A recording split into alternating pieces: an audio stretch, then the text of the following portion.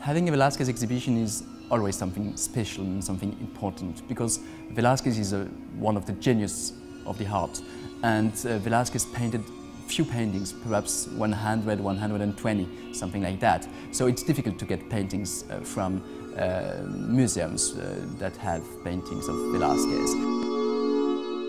We have space, we have light, we have time.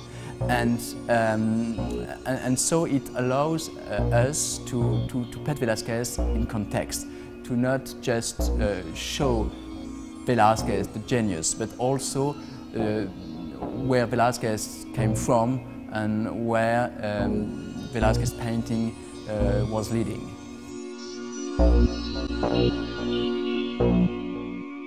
In Italy, he discovered the light, he discovered the air, he discovered the atmosphere, he discovered the history painting. The striking thing is in that portrait is that space is everywhere, but space is nowhere. And that's the very painting that fascinated Edouard Manet.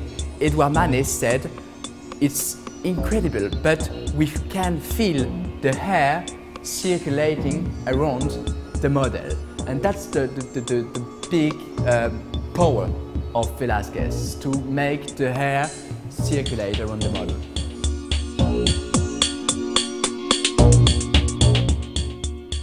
And for Velazquez, painting was just a part of his activity.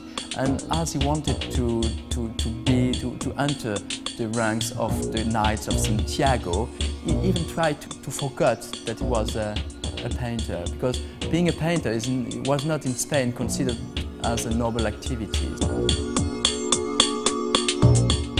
Velazquez was a sort of manager. He was not working alone. He had staff, and that staff was very skillful. The more skillful person in that staff was named Del Mazo. That was the responsibility of such an exhibition, to not close the purpose with Velazquez, but to also put light on what follows Velazquez. He painted a lot of magnificent portraits, and probably the more magnificent portrait he painted is the portrait of Pope Innocent X, and that's probably one of the hit of Velazquez painting, and one of the hit of art history. And the very striking thing is that in that portrait is the battle of painting that you can see in it.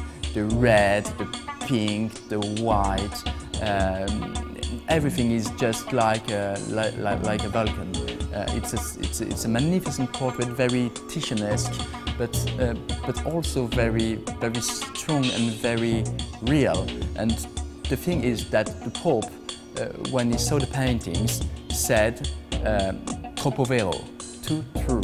That's what said the Pope, and that's a good summary of what Velazquez art is.